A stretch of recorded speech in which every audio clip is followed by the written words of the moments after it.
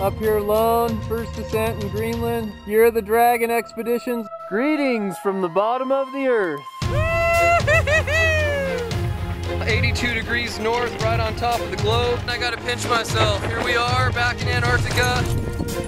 We'll see you soon. I'm gonna go climb one of these walls right over here. I'm gonna climb fast, get home. Can't wait to see you. I miss you and I love you more than I could ever explain. My sweet dear daughter, Lilliana.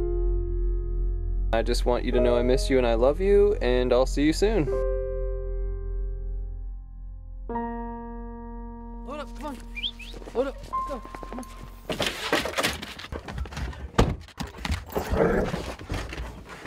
You stay. Get back there. Go on. All right. Daddy daughter shake it. This is the daddy daughter sign, by the way. W for win. Win. That's right. I always win. She's getting old enough to realize, wow, my dad is not normal. I've just completed over 50 expeditions. My next goal is 50 more expeditions, so 100 expeditions by the time I'm 100 years old. Sort of have a double life. I have a life of expeditions and exploration and climbing, but then there's another side.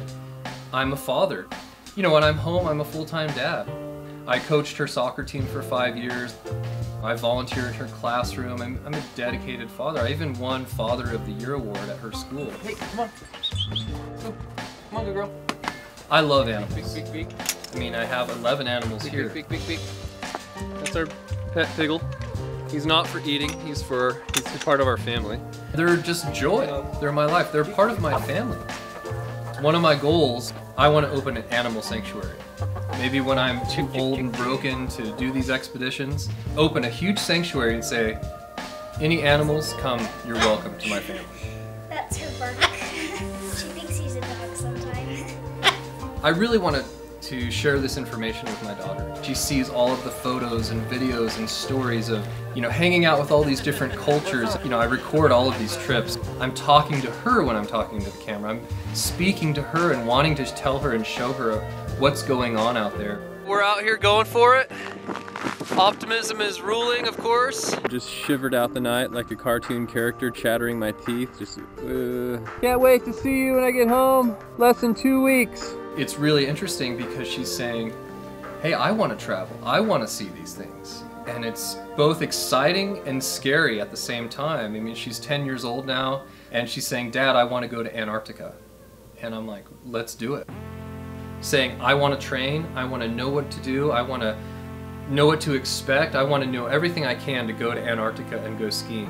Remember, that's the rule. Don't get scared until I get scared. If I'm scared, you should probably be scared. Go straight up there. Stand up on my leg. Go ahead. I'm teaching her about avalanche safety, about loose rock as you're climbing. And you know, she's starting to push the edges of her potential, both mentally and physically, and starting to learn about what it's like to go on expeditions.